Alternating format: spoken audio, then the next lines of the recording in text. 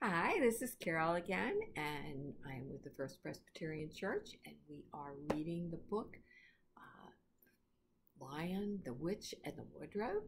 We are on to chapter 4, and there is one word in chapter 4 I'd like to go over with you. They refer to a fur mantle. A fur mantle is a fur cape, okay? And if you remember in chapter 3, Edmund has through the wardrobe. Remember, he was looking for Lucy. He didn't find Lucy, but he found the Queen of Narnia. And the Queen of Narnia was questioning him on who he was. So let's start. Chapter 4, Turkish Delight. "But what are you?" said the Queen again. "Are you a great overgrown dwarf that has cut off his beard?" "No, your Majesty," said Edmund. "I never had a beard. I'm a boy." "A boy? Do you mean you are the son of Adam?" Edmund stood still, saying nothing. He was too confused by this time to understand what the question meant. "I see you're an idiot, whatever else you may be," said the Queen. "Answer me, once and for all, or I shall lose my patience. Are you human?" "Yes, your Majesty," said Edmund. "And how, pray, did you come to enter my domain?" "Please, your Majesty, I came in through the wardrobe." "A wardrobe? What do you mean?" "I opened the door and just found myself here, your Majesty," said Edmund. "Ah," said the Queen, speaking more to herself than to Edmund. A door from the world of men. I have heard of such a things. This may wreck it all, but he is only one, and he is easily dealt with." As she spoke these words, she rose from her seat and looked at Edmund full in the face, her eyes flaming at the same moment as she raised her wand. Edmund felt for sure that she was going to do something dreadful, and then all of a sudden she stopped. Then, just as he gave himself up for lost, she appeared to have changed her mind. "My poor child," she said in a quite different voice, "how cold you look. Come sit by me. Yes, here, on the sledge, and I will put my mantle around you, and we can talk." Edmund did not like this arrangement at all, but he dare not disobey her. He stepped on the sledge, and he sat at her feet, and the fold of her fur mantle around him, and tucked it in well. "Perhaps maybe something hot to drink," said the Queen. "Should you like that?" "Oh, yes, please, your Majesty," said Edmund. His teeth were chattering. The Queen took out something from under her wrapping, a little bottle that looked as if it were made of copper. Then, holding it out in her arm, she let it drop on the snow. It shined like a diamond, but at the moment it touched the snow, there was a hissing sound, and it stood up like a full cup full of something bubbling and steaming, and the dwarf immediately took this and handed it to Edmund, with a bow and a smile. Not a very nice smile, though, and Edmund felt much better as he began to sip on this hot drink. It was something he had never tasted before, very sweet, foamy, and creamy, and its warmth, it warmed him right down to his toes. "It is dull, son of Adam," to drink without eating," said the Queen. "And what would you like to eat?" "Well, Turkish delight." "Your Majesty," said Edmund, and the Queen put another drop from her bottle, and it fell to the snow, and instantly appeared a round box tied with a green ribbon, which, when opened, turned out to be several pounds of Turkish taffy. Each piece was sweet and light, and the very center of it, oh, Edmund, oh, he had never tasted anything so delicious. He was quite warm now and quite comfortable. See, even Freddie likes something sweet, creamy, and delicious. This is Freddie, and he's going to have his Turkish taffy. And you know, once you have one Turkish taffy, you must have another, and then another, and then another. While he was eating, the Queen kept asking him questions, and first Edmund tried to remember that it was rude to speak with one's mouth full of Turkish taffy. But soon he forgot about this and thought only that he was going to try shoveling all that Turkish taffy he could into his mouth. And the more he had, the more he wanted to eat. He never asked himself why the Queen should be so inquisitive. She got him to tell her that he had one brother and two sisters, and that one of his sisters had already been to Narnia, and that he met the fawn, and there was no one except himself and his brother and his two sisters knew anything else about Narnia. She seemed especially interested in the fact that there were 4 of them. Kept on coming back to it. "You are sure that there are only 4 of you?" she asked. "2 sons of Adam and 2 daughters of Eve? Never more or never less?" And Edmund, with his mouth full of Turkish delight, kept on saying, "Yes, I told you that before," and forgetting to call her Your Majesty, but she didn't seem to mind it now, so that was okay. At last the Turkish taffy delight was finished, and Edmund he was looking very hard in that empty box and wishing that she would ask him if he wanted more. Probably the Queen knew quite well that he was thinking that he wanted more, for she knew, though Edmund did not, that this was an enchanted Turkish delight, and that anyone who had once tasted it once wanted more and more and more, and would not want to taste this and not want to give it up. He would be allowed to eat it forever, but she did not offer him any more.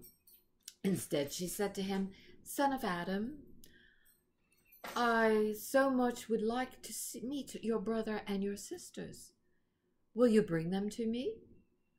"I'll try," said Edmund, still looking at that empty box of Turkish taffy.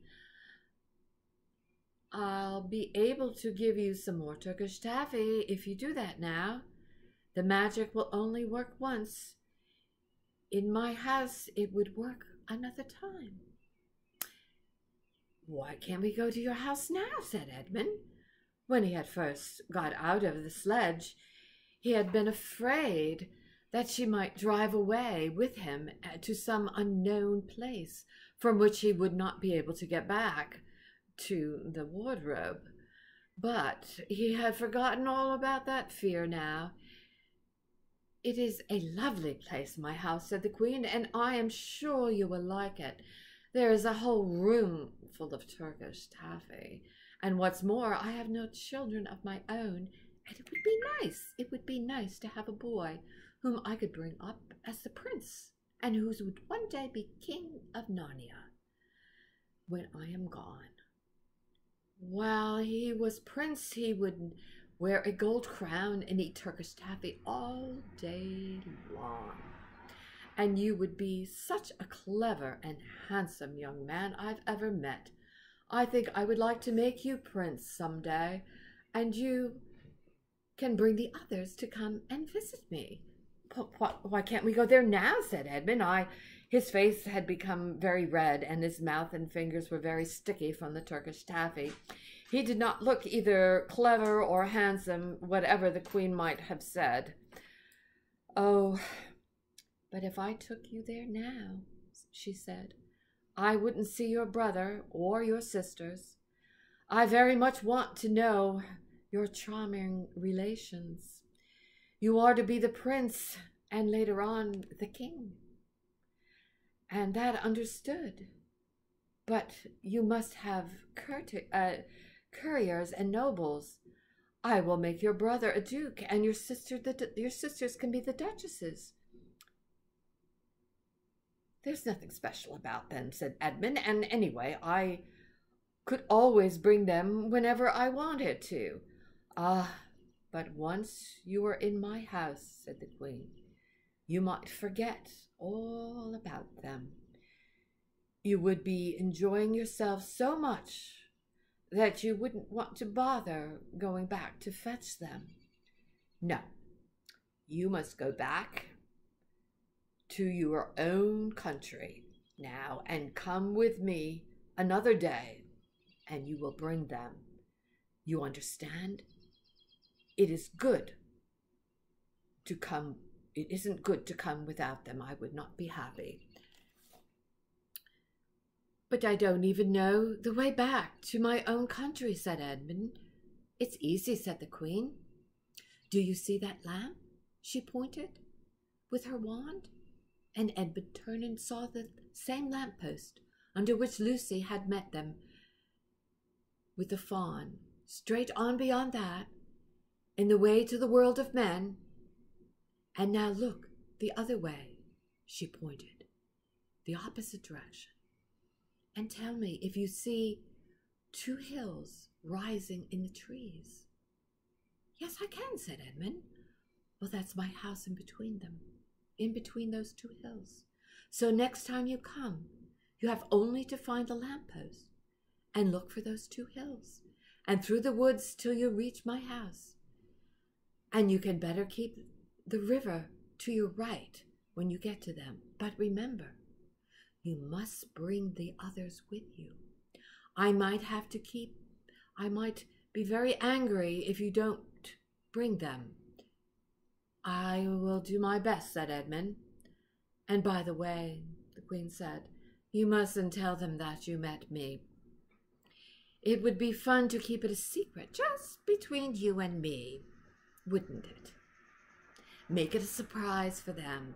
Just bring them along over between the hills. You're a clever boy. You will think of something, some excuse to get them there.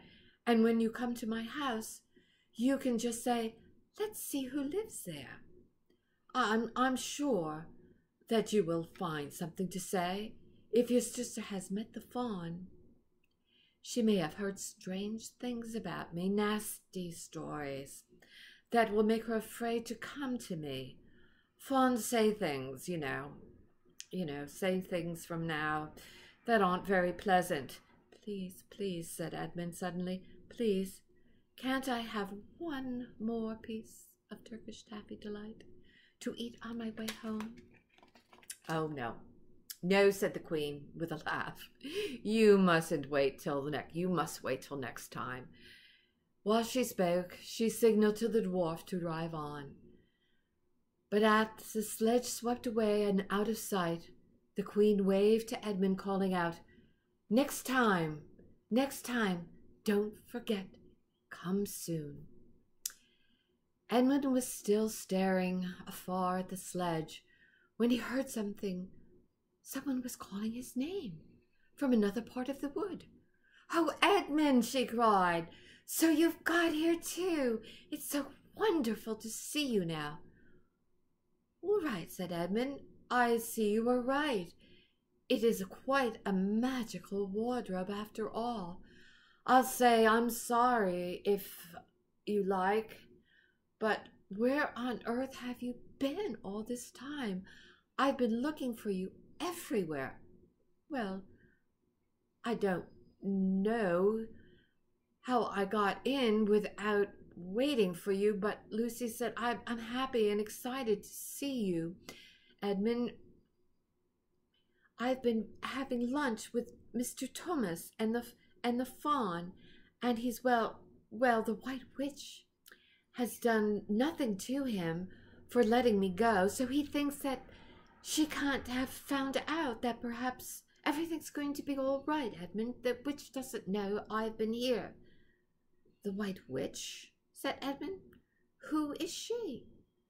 She's a perfectly terrible person, said Lucy. She calls herself Queen of Narnia.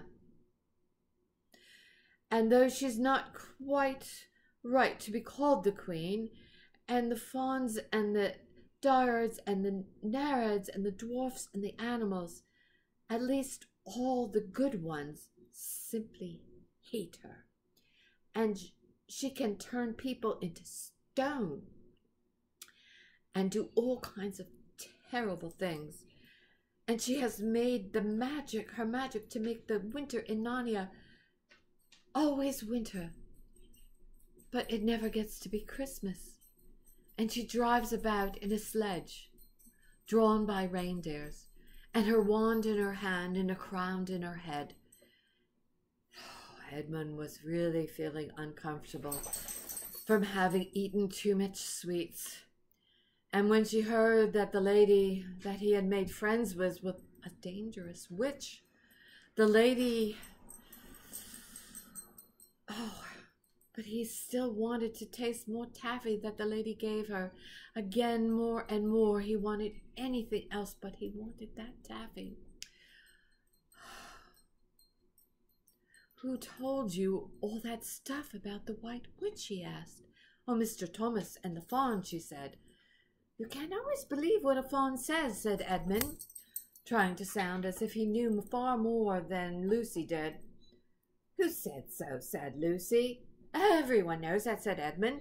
Ask anyone you like, but it's pretty poor sport standing here in the snow. Let's go home. Ah, yes, said Lucy.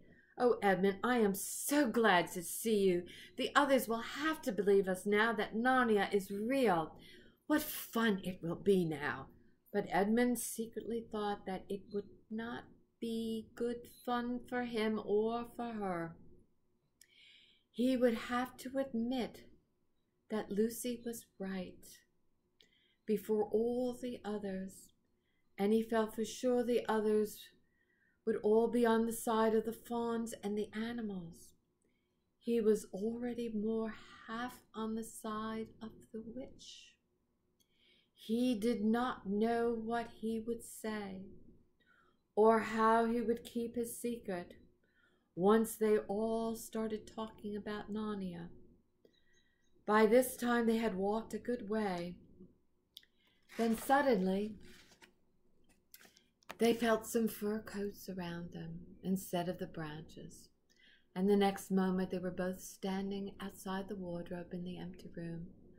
I say, said Lucy. You look awkward, Edmund. Don't you feel well? Oh, I'm all right, said Edmund. But that wasn't true. He felt very sick. Come on, then, said Lucy. Let's find the others. We have a lot to tell them. And what a wonderful adventure we shall have now that we all know it's true. End of chapter 4. Thank you so much, and you all have a nice week. And maybe I can get Freddie. Freddie, come here. Come here, Freddie.